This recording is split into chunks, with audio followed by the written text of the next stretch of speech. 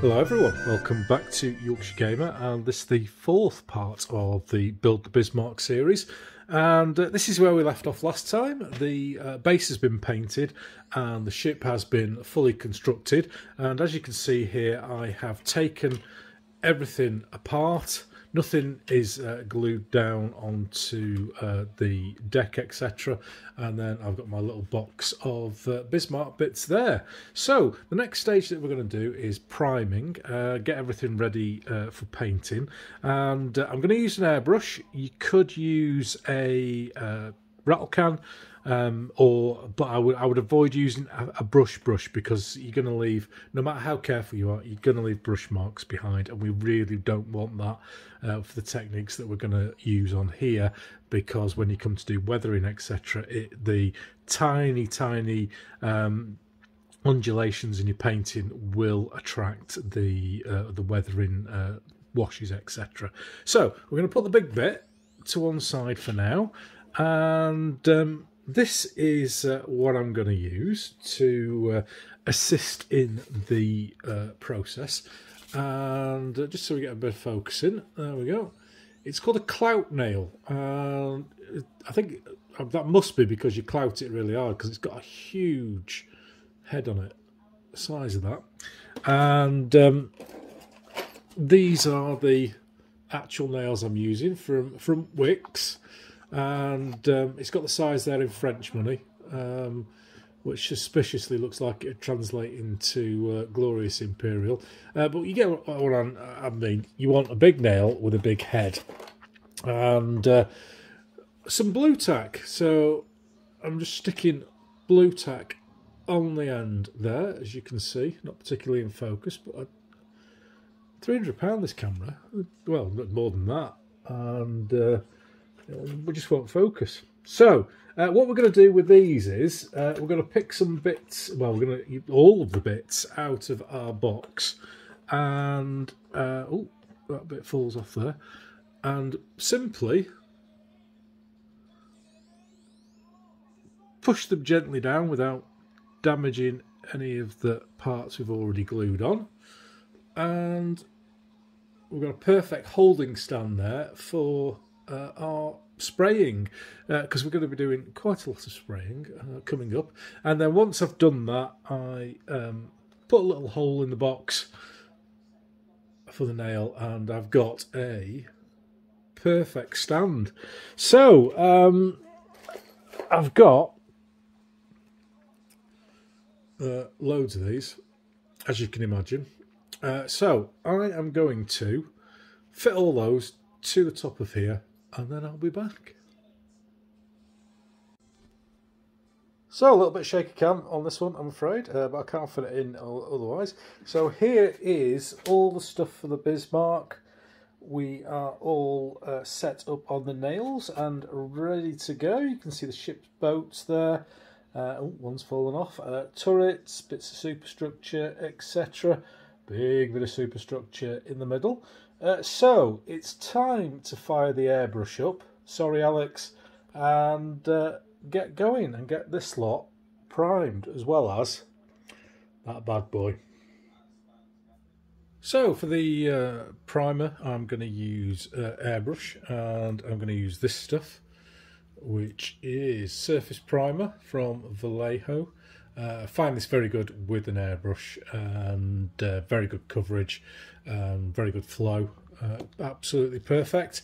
And then my airbrush, I have a quite expensive one.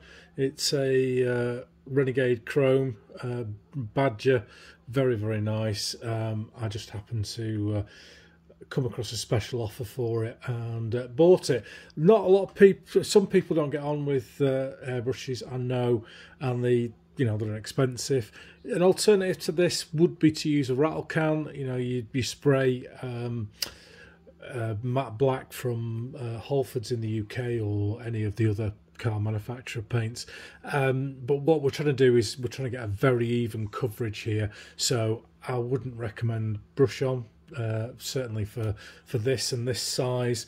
But it took me a while to get into using a airbrush, and just through various experiments and making sure that I'm using stuff like this, proper airbrush cleaner, and this especially airbrush flow improver.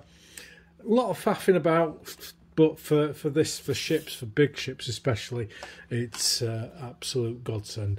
So I've fired it up. I've got my compressor down there. I'm set to about 16-17 psi, relatively low. I'm just going to load up the airbrush, and what I'm going to do is I always put a little bit of airflow improver in first, just to get stuff coming out of the airbrush. Quick check on it, make sure we've got stuff coming out, and we have, so that's grand. And then surface primer, give it a good shake and put a few drops in there, reasonable amount, because I've got quite a lot of stuff to do. And then airbrush improver, airflow improver or thinner you can use. I put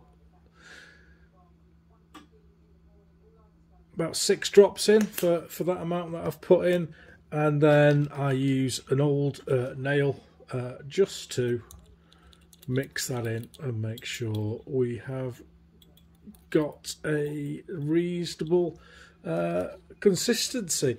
People say a bit like sorry, what do they say? Milk, a bit like milk. So what have we got here? Well, I can show you this on. I'll just tip the camera forward a little bit. So I'm just trying it on there. We can see we're getting a decent flow of black from it. So I'm just going to go and grab hold of a big bit of the Bismarck and literally just start covering it in primer. And need to make sure that we are relatively thin with this coat, so I'll do 2 or 3 goes over it, because what I want to do is I want to get full coverage, but I don't want to lose any of the detail on these particular parts, especially with the wooden decks, because as we'll see later on when we come to paint the decks, the detail on the model itself very much lends itself to the techniques of washing, etc., that we are going to use later on in the painting stage of the model.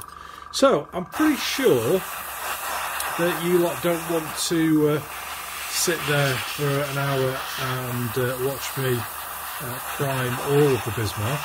So I'm just going to turn the camera off now. I'll come back and have a little chat as I do some of the stuff on the nails that you saw me doing previously.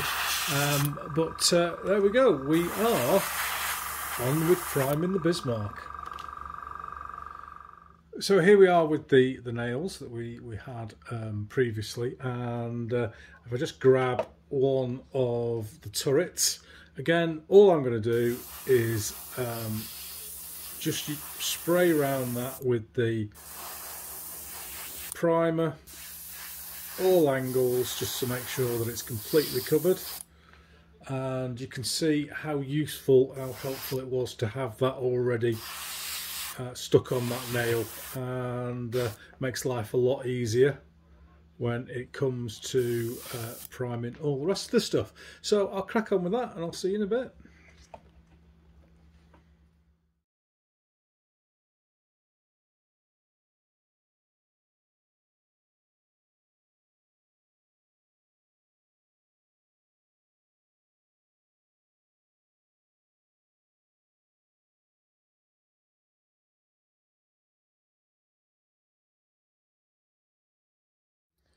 So there we go, with a bit of shaky cam. We are finished with the priming of the Bismarck. All the bits are done black. I'm going to leave that to dry, and if we just lift up above there we can see the hull of the ship on the sea base, all ready to go and to start the painting process. So that's what I'm going to do next, and I am going to use this as part of the Analog Hobbies Winter Paint Challenge. So I'm not allowed to start on the painting until 21st of December. So this is just going to go to one side for a few days, and we'll get cracking on it then. And next up, I'm just going to show you the base coating and the masking of the camo scheme. So we'll see you again soon.